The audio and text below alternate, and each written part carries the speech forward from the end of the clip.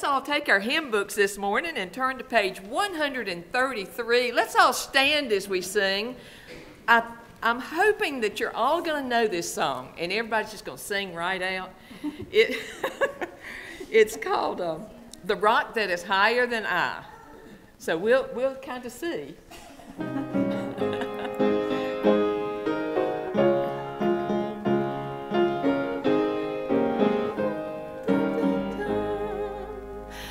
Oh, sometimes the shadows are deep, and rough seems the path to the goal, and sorrow sometimes the sweet, like tempest down over the soul. Oh, then to the rock let me fly, to the rock that is higher than I. Oh, then to the rock let me fly, to the rock that is higher than I. Oh, sometimes I long to the day, and sometimes I weary my feet, but toiling in life's dusty way, the rock's blessed shadow was sweet. Oh, then to the rock let me fly, to the rock that is higher than I. Oh, then to the rock let me fly, to the rock that is higher than I. Oh, near to the rock let me keep, if blessings or sorrows prevail, or climbing the mountains steep, or walking the shadowy vale. Oh, then to the rock let me fly, to the rock that is higher than I. Oh, then to the rock let me fly, to the rock that is higher than I. Thank you, and you may be seated.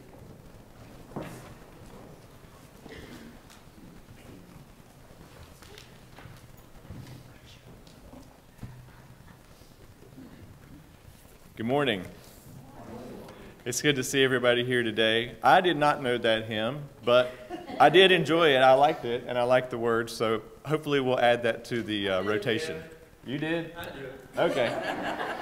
Well, you can see which generation knew it and which generation didn't. So it's been a while since we've done it, I think, in this church, but still, it's good to know.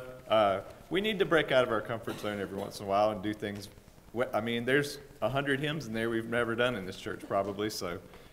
I've tried to do that in the past and flip through them and play through. I said, oh, this is a good one. They're like, we don't know that one. Anyway, it's good to see everybody here today, midway through January of 2024, and I've almost figured out or remembered to write 24 on all my dates when I sign something or write a date, so well on our way for that. I hope everybody's had a good week. I did want to say real quick, I feel like you know, God sometimes talks to you different ways, and in the Sunday school lesson, Julie was talking about paying attention to the signs. So last Sunday, I taught a lesson on wisdom, and then this Sunday, Julie taught about the wise men. And one of the things I do at the beginning of Sunday school classes, I do hangman. And I'll do a phrase or saying or something and have the kids try to guess it. And so the one I did was, wise men still seek him. And so the lesson was on wisdom. We were talking about how a lot of times wisdom is not intelligence, it's not knowledge, but it comes from experience. And so I'm going to pray for us when we pray for discernment. It's a fancy word that just means you realize when God's talking to you and you understand what he's saying. So I think that's important for us to pray for, and for wisdom. Wisdom comes from experience, and I think one of the ways you experience God is by reading his word, which is something I need to do more of. I'll just go ahead and say for myself that's something I need to work on.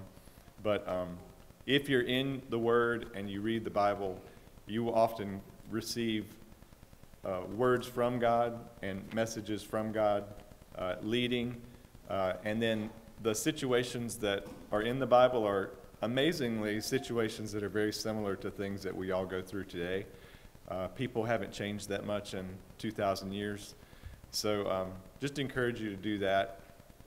And now to start our service, there's announcements in the bulletin. If you don't get a bulletin, we have folks that put these together and have good announcements. And there's also an email list. If you're not on it, I'm not sure who to talk to get on that. Susan? Okay.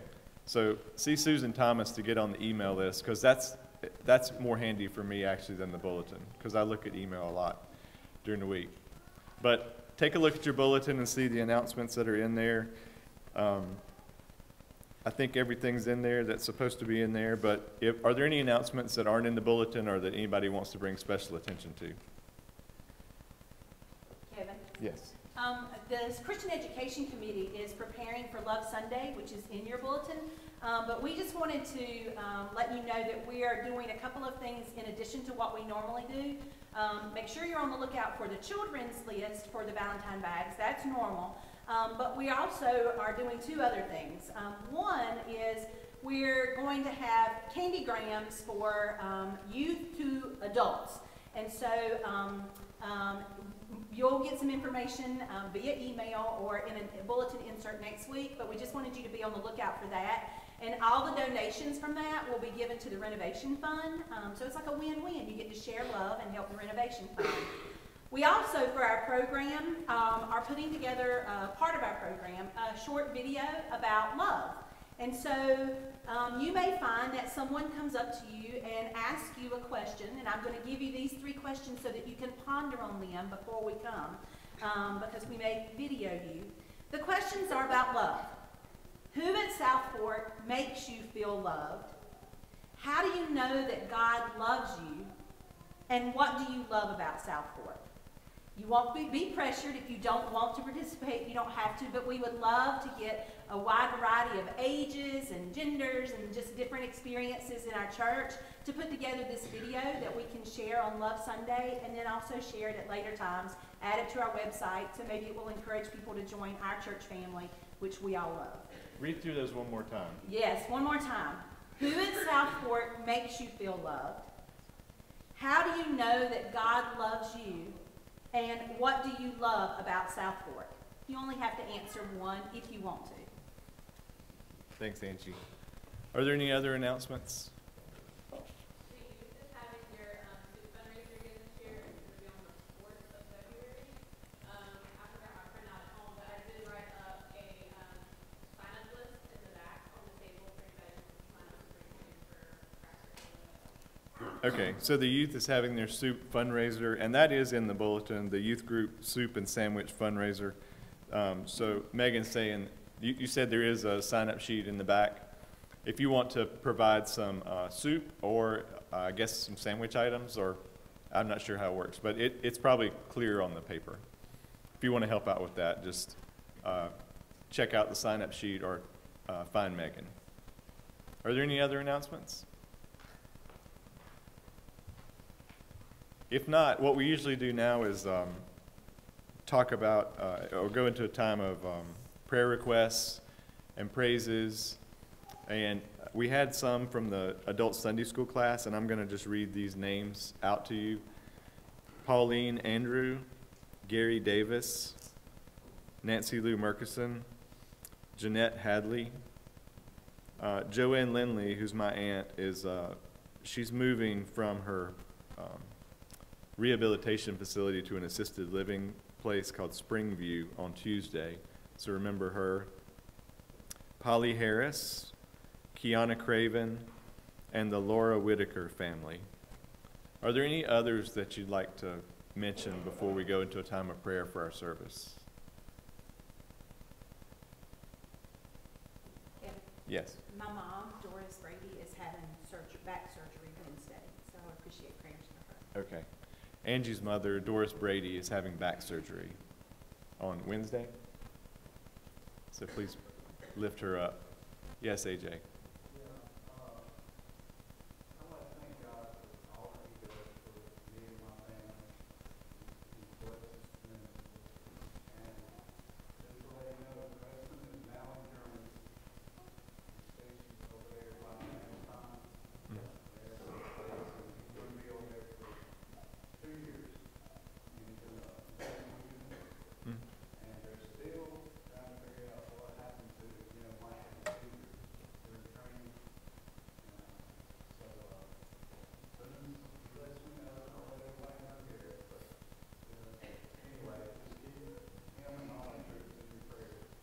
Okay.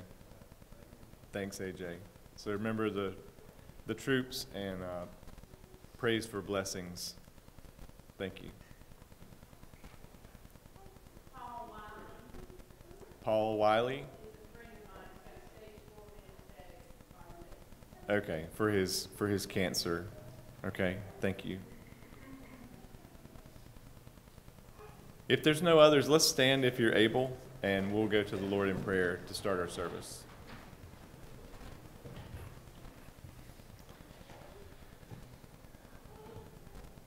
Lord, we lift you up today, and thank you for the many blessings in our lives, those that we see and those that we don't always pay attention to. Help us to see those. Help us to turn to you, as with these prayer requests, to believe that you are working in our lives and will work with these people's lives and address all the different needs that they have. You know what they are. And if it's a health need or if it's an emotional need, help those who are around them as well. Care for them and provide strength and comfort. Help them to be your hands here on earth. And we pray now for our service and for our time together. We pray for discernment here in our service, in the messages that are brought and the scriptures that are read. Pray that you would open up our eyes to how that applies to our lives and how we can use that going forward in serving you out in the world, and be good servants to you. Spread your word and just encourage others to follow you. All this we pray in Christ's name. Amen.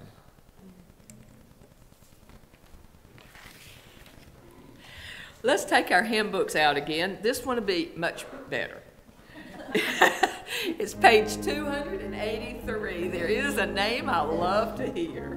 Page 283.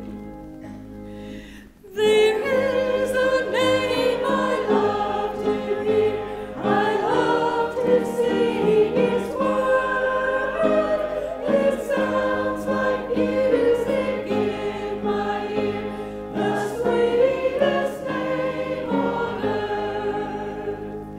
Oh, how I love Jesus. Oh, how I love Jesus. Oh,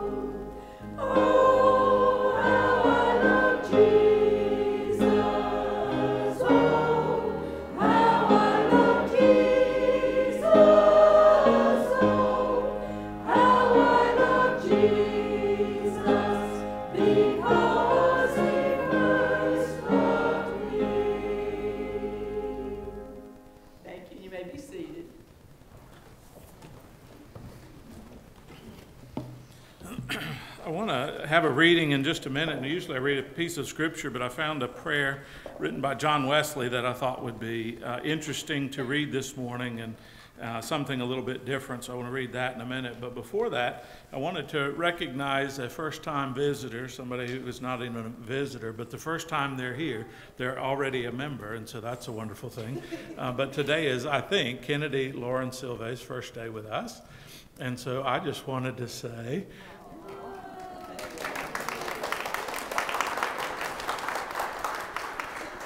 that your church family welcomes you to this world and to this church, and we're so glad to have her here today. And so we're excited about that every time. I try to do that when I know this first time, but I don't know if I always do it, but I love doing that. So, and by the way, they said, Kennedy's here, and I said, well, I knew that. I went to her house and got to hold her for an hour and a half, and I have pictures to prove that. So it take y'all a while to catch up to me. I'm an hour and a half in on the baby front. Humble brag right there. The other thing I wanted to say is we were talking about learning new music. Somebody came up to me one time and said, Pastor, why don't you start preaching in January one year and just see how far you get? And I said, okay. They were picking out hymns at the time. I said, why don't we start singing the hymnal on number 1 and see how far we get? And they said, well, that's not how that works, because there's different themes and all that. And I said, thank you very much. Now we both have answers. But this is a wonderful prayer by John Wesley that I thought would be appropriate for today. And it is written in Old English, so to me that it'd take a little bit longer for it to sink in, so I'll try to read it slowly. He says, I am no longer my own, but thine. Put me to what thou wilt. Rank me with whom thou wilt. Put me to doing or put me to suffering. Let me be employed for thee or lay aside for thee. Exalted for thee or brought low for thee. Let me be full or let me be empty. Let me have all things or let me have nothing. I freely and heartily yield all things to thy pleasure and disposal. That is a powerful prayer. Goodness. And this is the closing for the prayer, and I love how he sums it up. Oh, and now, O glorious and blessed God, Father, Son, and Holy Spirit, thou art mine and I am thine, so be it. And the covenant which I have made on earth, let it be ratified in heaven. Amen. I often think some prayers are a little harder to pray than others. This one, if you meant it, that'd be rough. Do we have enough faith to offer that to God? We're going to enjoy a special from the choir next.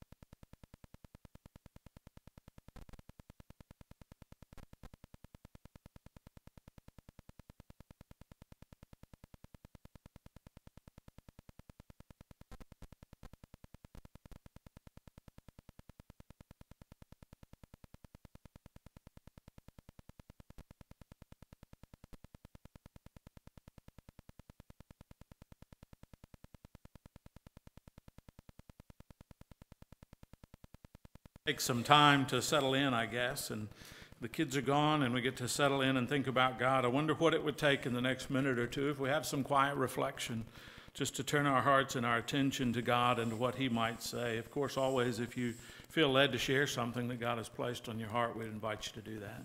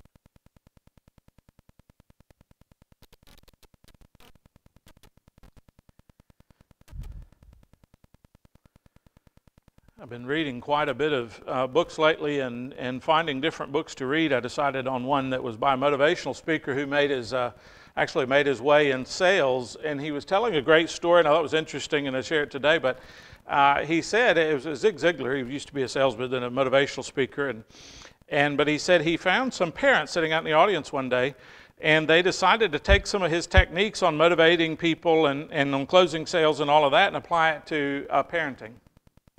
So you could see if this applies to you, and I would love to talk to some people who have a 3 or 4 year old after this is over and see if you want to try those and if these techniques work. But they said sometimes instead of telling somebody what to do, they don't like to be told what to do, they like to have options. Kids are that way, right? You tell them what to do, what do? Say no, stomp their foot, walk off. Maybe those are options. Maybe they don't all apply at the same time, right? But we don't like to be told. And I often think about, when God tells us what to do, He told Adam and Eve, and they basically said, no, don't worry about it. But the parents decided that instead of telling the little girl, her name was Danielle in the story, and she was 3, maybe 4 years old, that they would give her options. So this is the story as it goes. Instead of saying, it's time to clean up, and we're going to put all your toys in your room, go do it now, which she would often say no, and then they would all get frustrated, and it was happy times at the house, right? They decided they'd give her 2 choices. You have a car here. Would you like to carry it back to your room, or would you like to push it back to your room? And she thought about it, and she thought, I want to push it back to my room. And so she pushed her car all the way back to her room, and I thought, winner, what is going on here? Is this a life hack? And so they gave her options, and so they started doing this, and everybody was happy at night, and she was doing the things. All they did was give her options. But they were options all in the direction of what they wanted. And they said they were kind of wondering not only what was happening and if this was something that would work later, but they also realized that the daughter figured out that she could make this work with a younger brother. He must have been 1 or 2, right? And so he grabbed her Barbie, right? You can feel the tension building. Because what might happen if 1 or 2-year-old son gets the Barbie from 3-year-old or 4-year-old daughter?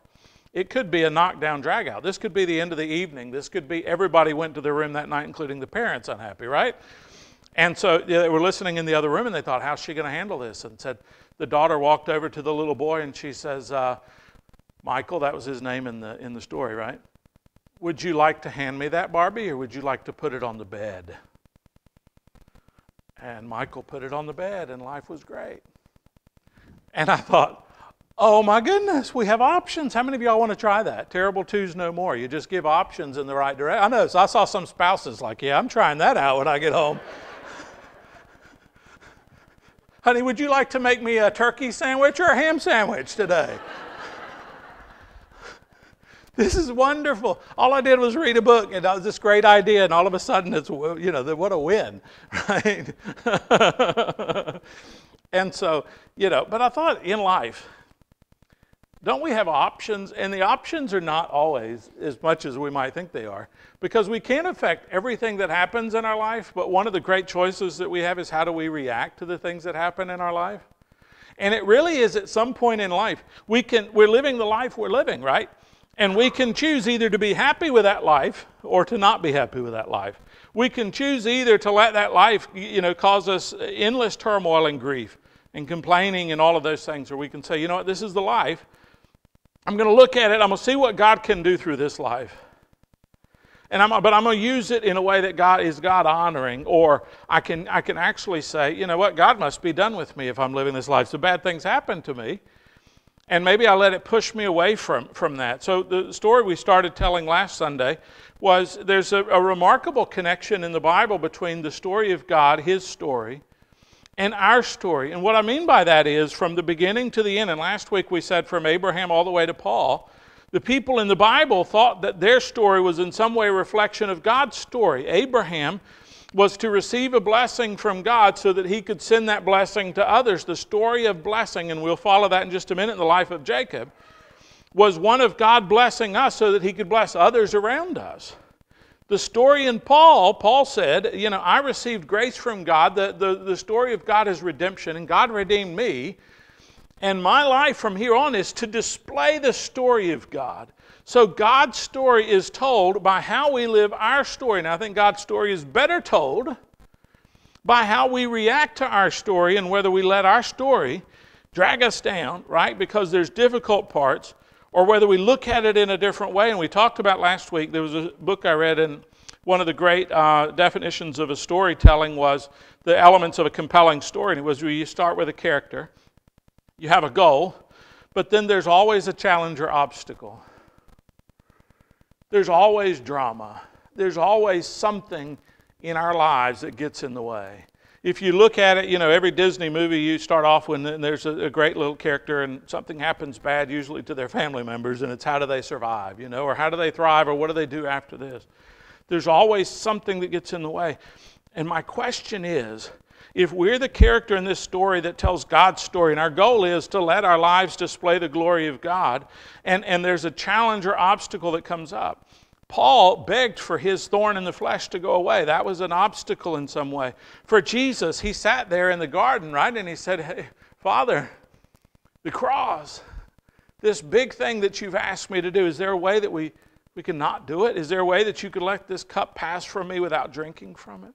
There's always a sense of we'd rather avoid the challenge or avoid the obstacle, but in every great story, every compelling story, right, the character can't just go around the challenge or the obstacle. It's there. What do we do? And so then the last one is the resolution. How does the character get by facing the challenge? How many of us in our lives have a challenge or obstacle?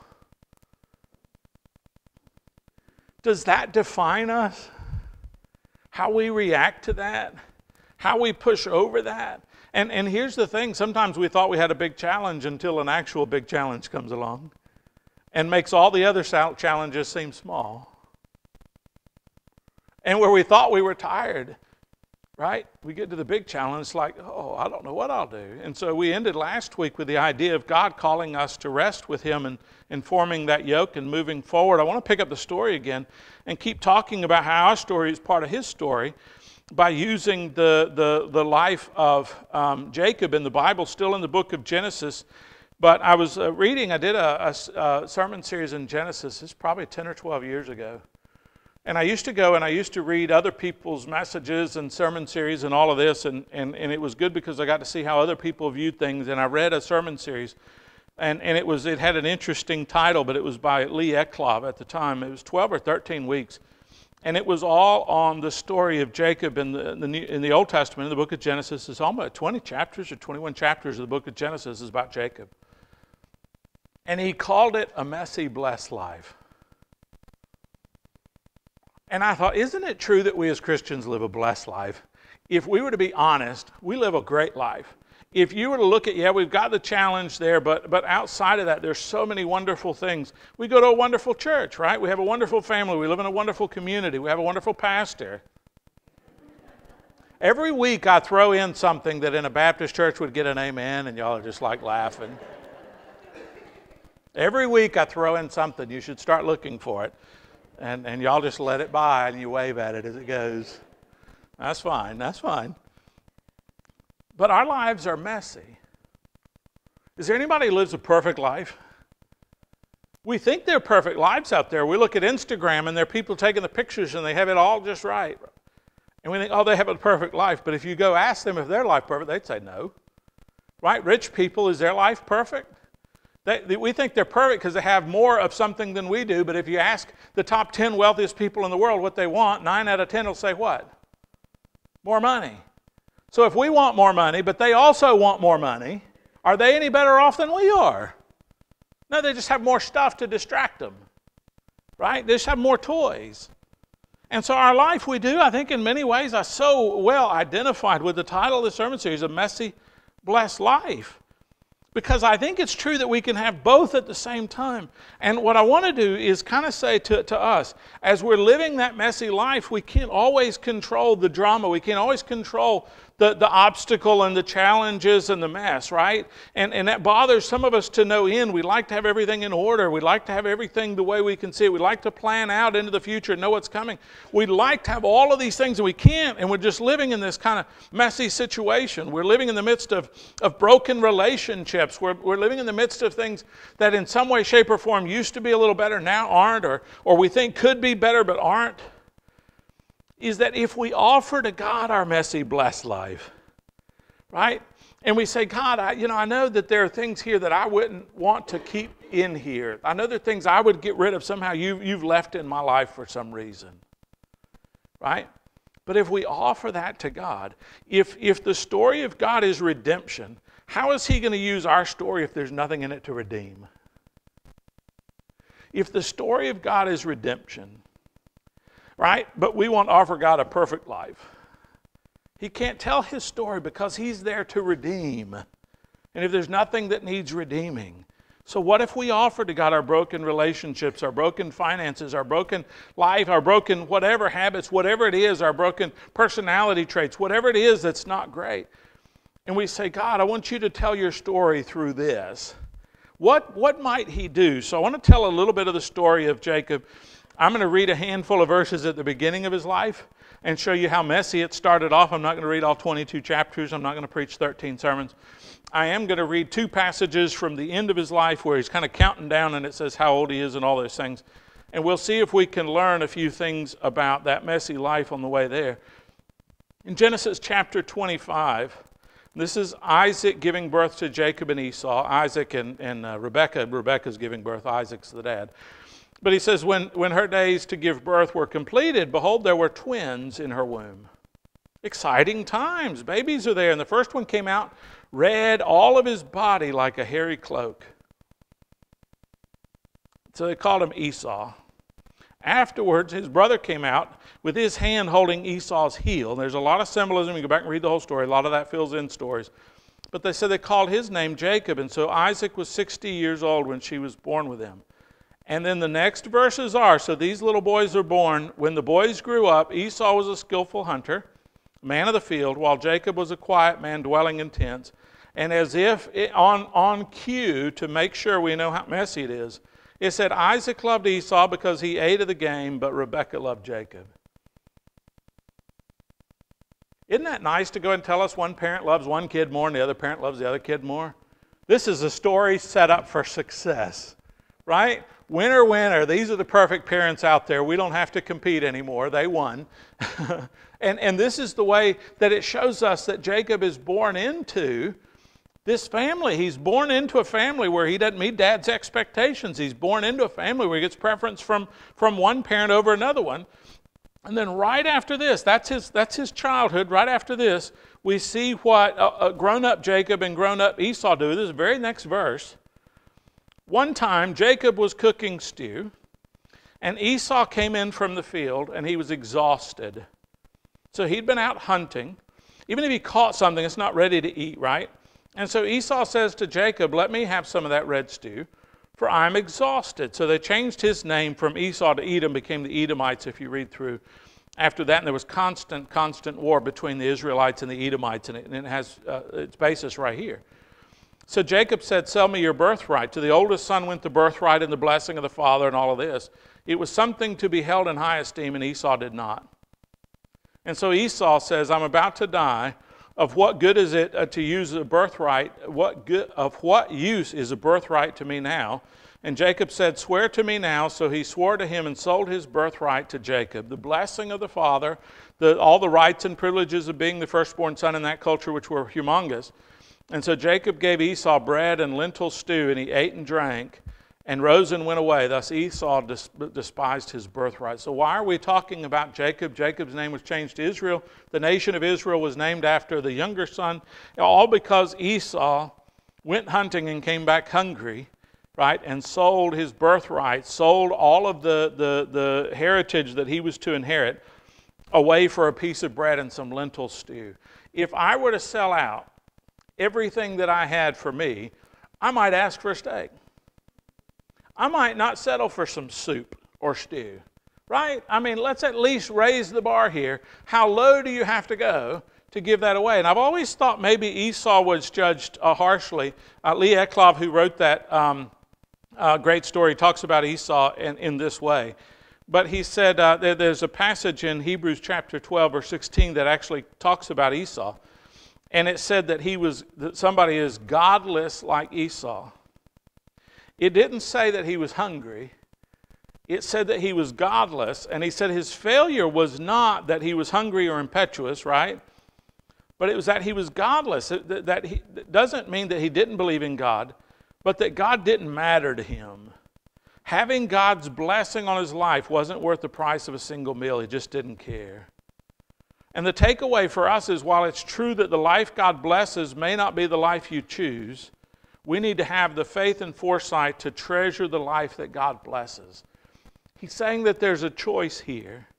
One of their lives was to be blessed. It was already spoken about to Abraham. Usually it would be the oldest. Esau went hunting, right? And I can imagine, if you've ever been hunting, that you don't go out and 5 minutes later you catch what you were going to catch, or shoot what you were going to shoot, or nab whatever it is that you were hunting for. Maybe it takes some time. And maybe if you had priorities right, when you got to the point where you knew, I'm at the end of my boat, you would let that go. But for Esau, right, catching the prize was more important than putting himself in a place where he would give up something more valuable because he was hungry. He made a choice. And I wonder, when we're making choices, right, when the choices are laid out before us like that little girl, right? Do we honor the things of God and put ourselves in a place to make the right choice for God? Or do we put ourselves in such a horrible place that the worst possible decision is the easiest one to make at the time? And that happens sometimes. So there's a person who was reading a story about a chaplain who went to the Philippines. And in a lot of countries, they celebrate Easter. It's a big deal, and it's a big commercial holiday. In our area, it's not a huge commercial holiday. People don't make stuff to sell for Easter, but in other places, they do. And so they went into the city town square, and there were big vendors out there, and they were selling all the religious merchandise. I had a college professor call it junk for Jesus, you know, the things that we buy and then things like that. But it had all of the things, and it was candles and incense and veils and rosaries and prayer books and jewelry and all of those things. And the chaplain was walking around looking at it, and again, obviously a big difference. You know, we celebrate Easter here indoors in a church, not necessarily out in the city streets, but it was a big deal. And one of the vendors had something. He was selling little crucifixes, and he had a handful of those. And he had a sign out there, and his sign said, "Cheap crosses for sale." Dietrich Bonhoeffer, who ended up being killed by Hitler and his regime for standing up against him, wrote a book called The Cost of Discipleship. And his point was, there are no cheap crosses. We can't get by serving Christ when Jesus says, "Take up your cross and follow me." It's a big deal. Esau, it wasn't a big deal. And so what Jacob won that day was the blessing and the birthright to flow through him rather than Esau. Skip ahead a little bit because this shows you the power of the blessing to the end of the story. What happens in the middle of all of that, you remember Joseph and the multicolors and all of these kind of things. They're separated for a while. They end up in Egypt where there's a little bit more food because of the blessing of God. And so Joseph brings in Jacob, his father. They had been separated for a while. You can go back and read the whole story. If you're reading through the Bible, you're probably in that general area right now. But he stands before Pharaoh, and it said, Jacob blessed Pharaoh. If you were going somewhere and you walked into the king or saw the pope or something like that, wouldn't you want a blessing? If somebody is there, and again, the fatherly figure passes on blessings to the younger, it's usually the prominent person offers a blessing to the not prominent person. But here you have Jacob, and he's not in a position, they've had to leave their land because of a famine.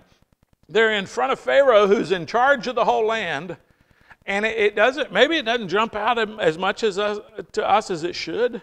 But the whole idea that Jacob is blessing Pharaoh is a really interesting thing. And so Pharaoh says to Jacob, "How many of the days and years of your life?" And Jacob said to the Pharaoh, "The days of the years of my sojourning are 130. This is his description of his messy, blessed life. "Few and evil have been the days and the years of my life. And they have not attained to the days of the years of the life of my fathers in the days of their sojourning." Jacob's upset. He's gotten some things wrong. It's been a messy battle. At the end of that, instead of dwelling on the mess, he is a little bit. What does it say in the next verse, verse 10? Jacob blessed Pharaoh and went out from the presence of Pharaoh. I think the Bible is trying to draw our attention to something because Jacob does it not once, but twice, where he is standing as the one who would bless, right? Not the one who would receive a blessing. And I know it's kind of hard to see, but in the very next statement we're going to read, it's going to show that Jacob is blessing his sons and grandchildren and all that the one who is at the top should be doing the blessing. But he's blessing. So the path of blessing from God, and I know we don't often think of blessing and cursing in the same way that they did in the New Testament. I mean, the Old Testament. In the Old Testament, if the nation of Israel was doing well, it was why? God was blessing them. There wasn't an alternative there. It wasn't, we have a great king. It wasn't, things are peaceful. If they were doing well, it was a blessing of God. If they were not doing well, why? God withdrew the blessing. We could call that a curse, whether it's active or passive, but God would say, "Oh, no longer going to bless. You're doing things that I don't like." Somebody said, a lot of churches are closing. And somebody said, "Well, why are the churches closing?" And somebody said, "Well, if we look at the Old Testament, don't we know why some churches are closing? If a church is growing, God's blessing them. That's what the Bible teaches. But the church is dying, what? God said, let's pull that back." And all of a sudden it goes down. We don't always see things in that line before. But in this time period, they did. So God has blessed Jacob enough that Jacob should go around blessing other people through him because God to Abraham said that was the way it was to be done. So we finish up a little bit and it says, "So Joseph settled his father and his brothers and gave them a possession in the land of Egypt. And the best of all the land in the land of Ramses, and Pharaoh had commanded." So Pharaoh actually gives them a blessing, even though Jacob is blessing them. And Joseph provided his father and his brothers and all his father's household with food according to the number of the dependents. So Jacob's role in all of this was that when famine came, they lost everything. And the one son who, right, they got tired of because of the coat of many stories and all of these things, who left and got sold into slavery, right, did so well that he was able to provide for all of his family. The Bible is clear that Jacob's success in life wasn't Jacob's success in life. It was that the hand of God was guiding them through a messy, blessed situation of redemption that could tell the story of God. In the next chapter, at the end of the life of a lot of these patriarchs, it says they came in and they blessed their sons and some of them the grandchildren. This is a story of such. Jacob is blessing the ones that have gone on before them. And I want to read that blessing because the blessing that Jacob prays over his grandsons in this story, and also his son is there, is a remarkable thing that talks about the story of God and the blessing of God and how God's story becomes our story. But here's what it is. Genesis chapter 48, 15, 16, and maybe 17 on there. But he says it this way. The God before whom my fathers Abraham and Isaac walked. There's a history lesson there. The God who has been my shepherd all my life, all my life long to this day. The angel who has redeemed me from all evil. May he bless these boys. And in them let my name be carried on, in the name of my fathers Abraham and Isaac, and let them grow into a multitude in the midst of the earth. It's interesting, and here's the 4 takeaways that I think I would take from not only this series and how it fits in, but also from the blessing of God, right? Is that like Jacob, we have to embrace the life that God will bless. Even if it's the messy life, the story, our story that would tell his story is not going to be a perfect story. There are going to be challenges and obstacles and things that come our way. But we have to embrace the life God will bless. Like Jacob, I think we must remember the faithfulness of God. Like Jacob, I think we must remember God as our shepherd. The shepherd's role was to provide and protect and feed. And then like Jacob, I think we have to remember how God has protected us, the angel who has delivered us from evil. How well in our story, number one, are we willing to let God have our messy, blessed life and tell his story through it? Right? Whether it's a story of everything like John Wesley said or nothing. To give me all or to give me nothing. To rank me with the highest or to rank me with the lowest. All of those things, John Wesley said, whatever it is you want, do with me according to your pleasure, right? How well do we remember the faithfulness of God? Do we even attribute when we're doing well to God's faithfulness and blessing? David, perhaps better than anybody else, knew God as shepherd. Do we honor God as shepherd of our lives and his ability to feed and protect and provide for us? How well do we remember the protection of God? How much are we motivated to let our story help tell his story? Even when we don't understand it, even when we don't like that part of it. I think God's given us a choice. I don't think God's given us every choice. We have the life that we're living. We are where we are. We're doing what we're doing. With those who are around us who are. There's so many things we can't choose. But within that, when obstacles come our way, do we just say, God's telling his story? This should draw us closer to God. Or do we say, oh no, everything bad that comes our way, I'm going to put on that guy over there. He's not being a good enough God. My temptation is to read difficulty and trauma and all these things into why didn't God protect me? But I think so much of the time when God is leading us through our compelling story about him, he uses redeeming us to tell others about his redemption. He uses his grace toward us as a way to say that he is full of grace and mercy. I wonder how much we're just willing to stop and say, God, take my story, the story of my life, and use it to tell your story. I wonder if we could stand for a minute.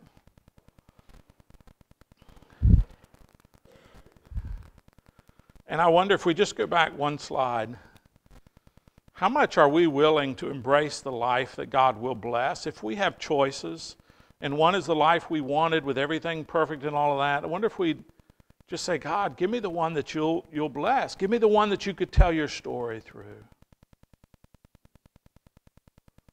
If we were to pray to God right now, could we thank Him for His faithfulness? Would we have opportunities, illustrations in our life of when God has been faithful to us that we could just roll off our tongue? Why do you follow God? He has been faithful by doing, and count them off, or do we just not remember the faithfulness of God? If somebody would ask, who is God toward us, would we use the term shepherd? He's going to take us where we don't want to go, but He's going to feed us along the way. Or maybe there's examples of God's protection. There's so many times somebody comes up to me and they tell me something bad, and I think to myself, it could have been so much worse. I think God is protecting us. But at the end of the day, as Christians, the title even suggests that we are followers of Christ. Would we offer Him our story to tell His? Let's bow our heads just for a second. Close our eyes. Father, you know the people that are in this room. You know our story. You know whether we're struggling or not. You know, we might be thriving at the moment. This message might not be the most appropriate for everybody, but for a lot of us, Lord, there are challenges and obstacles in our way. And we seem like we just get by one, and here comes another. And we thought we were almost going to be overwhelmed by the last waves, and here comes a tsunami. Wherever we are in this place, could we just offer you our story to help tell your story? Yours is one of love, and so if we let you tell your story with our story, it'll be full of love. And it's about provision and providing, and so if we let you tell your story through our story, if we just offer this blessed, messed life to you, it'll be blessed. We'll have enough. But if we say, God, we want our story to bring you glory, would you take it, God? Would you take our lives? Would you use our stories to tell your stories so that the people who live around here would know that God is full of love because of how much you've loved us? And not just loved us, but loved through us. Not just because they see a blessing on us, but because we become like Abraham and bless other people through what you give to us. Bless through us, not just to us. Could you do something big here, God, so that the people in our community know about you? They might not read your story. They might only read our story. And if they only read our story, God, will there be enough information to know who you are? So love us and bless us, but not just to us, but through us. Lord, we offer you our stories. We offer you our messy, blessed lives today. Use us and work through us so that your story of redemption is told in our community and in our church and in our families. We ask this humbly in the powerful name of Jesus, who came to save sinners, of whom we are chief. With those words of Paul, we end our prayer, and we pray in the name of Jesus Christ, our wonderful Savior. And all God's people said, we're dismissed.